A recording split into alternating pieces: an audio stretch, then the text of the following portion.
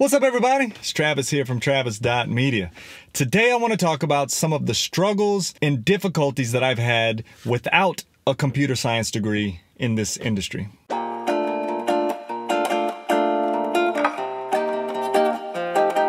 right, so before we get started, as always, if you're into web development, coding, DevOps, just conquering life in general, consider hitting that subscribe button below. Lots of great videos are planned for 2020. Now, before we get started, just a quick note before I get comments about being in my car. The last time I was in my car, I had a lot of people like, "Hey dude, why are you in your car?" Well, I'm in my car today because I have a bunch of kids, a bunch of lovely kids, and it's Saturday and I don't want to tell them to go outside or keep it down or anything like that. So I'm going to let them run wild and I'm going to come out to the car and do my video. So I learned to code at 34 years old. I've been in the industry since. And I want to talk today about some of the struggles I've had with not having a computer science degree. Now, not struggles as in getting a job, but some of the challenges I've faced in a job not having that foundation. So before I can talk about my struggles, we have to talk about the computer science degree itself. Do you need a computer science degree to get into the industry today? The answer is no. Of course you don't. There's tons of videos out there about this, and I think all of the videos agree with me that you don't need a computer science degree in 2020. I mean, it's turned into kind of a trade school approach now. There's coding boot camps, there's free code camp, there's tons of stuff online, tons of places to learn. All you have to do is learn it, build up a portfolio, and prove to somebody that you can code, and they'll give you a job. Now, if you do have the computer science degree, that looks good on your resume and may make it easier to get in the door, but it's not a requirement to get into the industry. Even big companies out there, Google, those companies don't require a computer science degree to get a job. So you don't need one. In fact, I would say that unless you're young and you're going to college anyway at that age, you probably shouldn't go back and get a full computer science degree. It's expensive, takes a lot of time, and you don't really need it. You don't really need all the other stuff you have to take, and you don't need that degree to get the job. But if you are young and you're going into college, that's the best degree. Don't get anything else, get a computer science degree. That being said, there are lots of things in that degree program that will put you ahead of others. So if you get a computer science degree, you get in the job, and then somebody is self-taught, they get in the job, you're going to be ahead of them probably because you have a really well-rounded, kind of professionally trained degree showing that you have knowledge in a lot of the stuff that they may not have learned yet. And that's kind of what happened to me. So I started out freelancing. So I learned how to code. I actually went to a boot camp, but started picking up jobs during it and dropped out about halfway. I got a video about this if you want to watch it. But I started picking up work and I ended up freelancing for about 2 years. Now, you don't need a computer science degree at all to freelance. What I did was I just learned WordPress, a little PHP, a little JavaScript, and I was able to do it for 2 years pretty successfully. I worked for small businesses and I worked for agencies. I did a lot of agency work. So I learned a lot on the job as I went. But if you're freelancing, you don't have to have a computer science degree. You just have to meet the need of the client that's paying you to do something for them. So I did that for about 2 years. Then I finally said, hey, I'm going to get into the corporate software world. So I got a job with a company out of DC that was contracted to work on golf.com. So I was there about 6 months and it was, again, WordPress, but it was a lot more in depth. There was WordPress, there was like a Ruby on Rails side apps that pulled in data from Sports Center or somewhere like that. And then there was like databases, things like that. But still for this, I didn't need a computer science degree. I knew Git, I knew how to work with a team. And when they gave me jobs to do, I just did it. And it was just coding. Every day was coding. There were some container, Kubernetes, CI/CD stuff going on, but they had a DevOps team. I didn't have to worry about that. So no computer science degree there. Didn't need it. So a little less than a year ago, I started with the company I'm currently with. Now this company posed a whole nother issue, and this is where the computer science degree thing really shines and where I kind of fell behind a little bit. Because we're 100% in Microsoft Azure. We're in the cloud. Now, once you get in the cloud, you have infrastructure, you have networking, you have all of these computer components that if you spent all of your time learning programming and how to build websites and apps and stuff, you kind of neglected this area. If you had a computer science degree, you at least did some courses on this, you're familiar with it. But for me, I was really lacking in this. And just a side note, these things are going to differ for everybody. You may be really well versed in networking, or you may know computers really well to where this isn't your problem, but you may have some other problem that pops up. So just be aware of that. For me, it was a couple of things. Number one, it was infrastructure. So I got in there and I started, people started sending me diagrams like, hey, we got this VNet, we got a front end subnet, a back end subnet.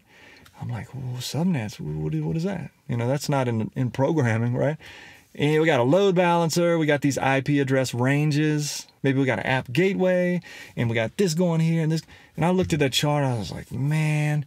And then they said, hey, Travis, we're going to have some virtual machines too. See if you can do a little research, figure out how many vCPUs we need, how much RAM, these kind of things. I was like, vCPU, what is that? You got RAM, you got throughput, you got things like this that I just was not familiar with. So if you go and look up any computer science degree program out there and look at the courses, they're going to have a computer infrastructure course, networking course, these kind of things. So this is an area you may be lacking in, because I surely was deficient in it. But I've since come up to speed pretty nicely on it. I'll talk about that in a minute. Another area that I really lacked in was networking.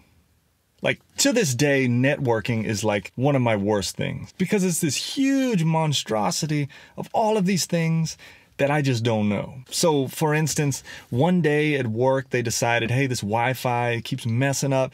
We're going to run some cables. We're going to redo this and that. We're going to run some cables. Everybody's going to plug up. That's great.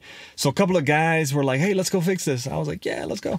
And so we went in this room and everybody started reconfiguring the router, and there's all this talk about routers and switches and hubs. And like, I might have some basic knowledge of that, but it went way over my head, and I slowly backed out the room and disappeared. And since then, we've hired a couple of network guys, and when they start talking, it just goes over my head. Even things like IP addresses with the /24, /16, those things, I was so lost. I don't know what that is. And VNet peering and all of these things was just confusing to me. The computer science guys came in there, and they, some of them tell you sometimes, like, I don't remember anything. It was a waste or something. But they retain a lot of that stuff. You have to do so much preparation in there and so much theory and stuff that stuff's ingrained in your brain. So these guys automatically knew what these terms were. They knew what to do. Me, I didn't, because I focused on the programming stuff. And finally, another thing I lacked in was just general knowledge, because people would get to talking and they would be using acronyms and things that weren't really related to my programming background, and it just took me a while to catch up. Things like security practices, Linux stuff like netstat, and all of these different commands to check certain things that I had never heard of. In fact, I had never used Linux before starting this job. I mean, I've been a Mac guy, so I'm a little familiar with a little bit, but Linux is a whole different world. Since then, I've come up to speed. I love it. But I was really lacking in that too. So what is my point in all this? My point in this is to share with you that you don't need a computer science degree, but you are going to have to do a little extra homework to come up to par with these other guys that have it. And it's easily doable. And let me speak to that for a minute. How do you do that? Here's how you don't do that. You don't go and start studying all of the theory underneath all of this stuff. Man, you don't need that in the real world.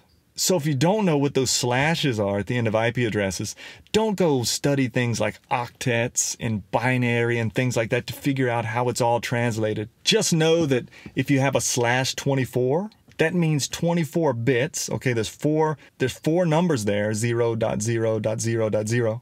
Just know that 24 bits are going to be used. That's going to be your address. You can't mess with that. You can only change that last digit. If it's 16, 2 are going to be set. You can set 2 and assign it to different resources with those last 2 numbers being changed. Just know that much. You don't need to know all of the things behind it. That's how I was able to keep step with these guys and girls. So don't go learning all the theory. There's a couple computer science books out there that are like there to teach people that didn't get the computer science degree. Like I think there's a book called The Imposter's Handbook. And I flipped through that and it's like all algorithms and things like that. Something you might have to pass in your interview, but something that you never use again. Some of the other books go into so much theory. You don't need all of that. You need to understand this stuff on the surface and be able to deal with them on a daily basis. You don't have to know how the computer handles them way down in this deep level. So if you don't have a computer science degree, keep charging ahead. You have no worries. Just realize that things are going to come up every now and then that you're going to be baffled on because you studied programming. You're going to be baffled on these things, and you're going to have to learn them. And when you do learn them on the surface. Learn it well enough to be able to explain it to someone, but don't try to go so deep that you stop progressing. Enjoy the ride.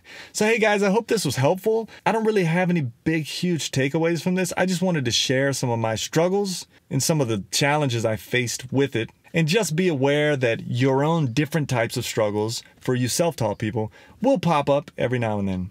Be prepared for it and you'll do great. So hey, if you've had any struggles that you faced without having a computer science degree, being self-taught and everything, list it below. I'd love to hear it. I'd love to hear stories from other self-taught developers. And again, consider subscribing to the channel. I'll see you in the next video.